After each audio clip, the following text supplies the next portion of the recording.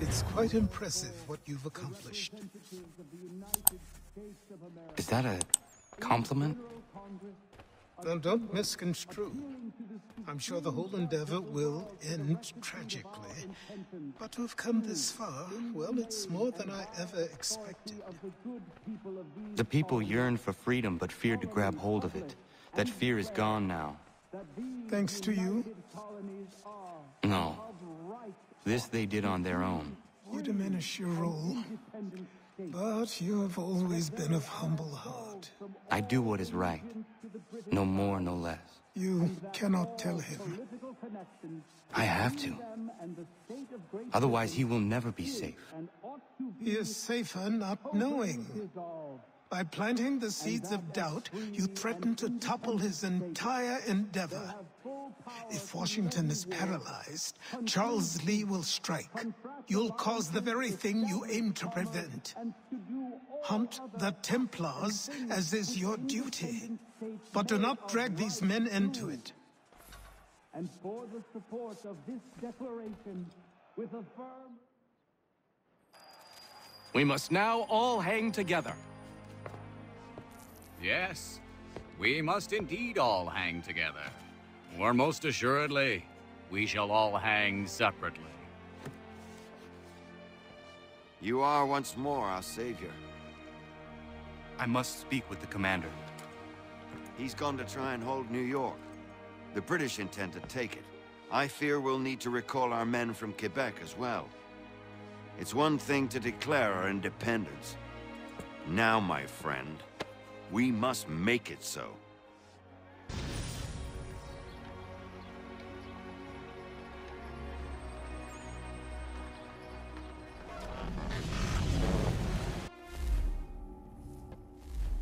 Winter approaches.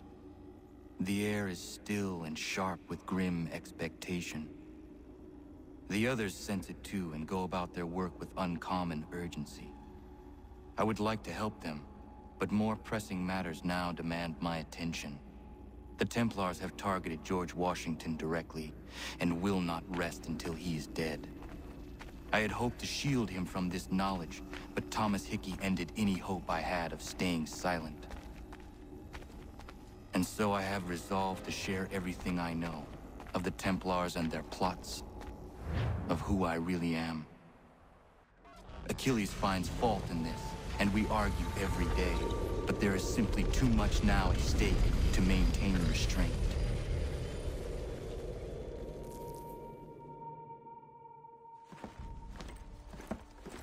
Don't do this, Connor! Then what would you propose we do? Sit and watch while the Templars take control?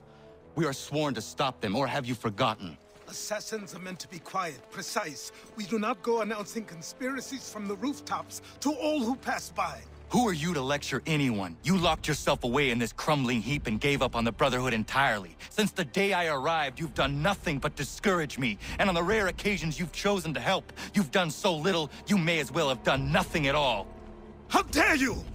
Then tell me, on whose watch did the Brotherhood falter? Whose inaction allowed the Templar Order to grow so large that it now controls an entire nation?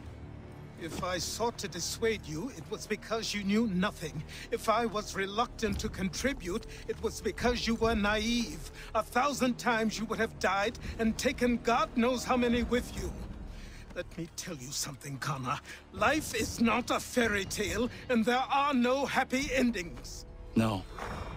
Not when men like you are left in charge.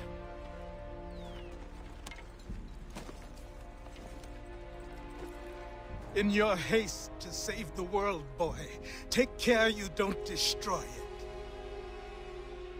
Ha!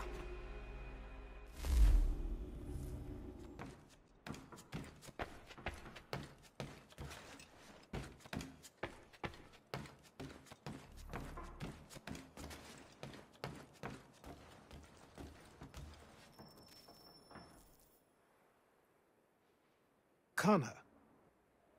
It has occurred to me that the times we live in will be looked upon by future generations with a certain degree of scrutiny, no matter the outcome. With that in mind, I think it valuable to record the goings-on around the Homestead. A true log of how people lived during this time of transition. Something to help color the portrait. What do you think? When I find a moment, I will try. Very good.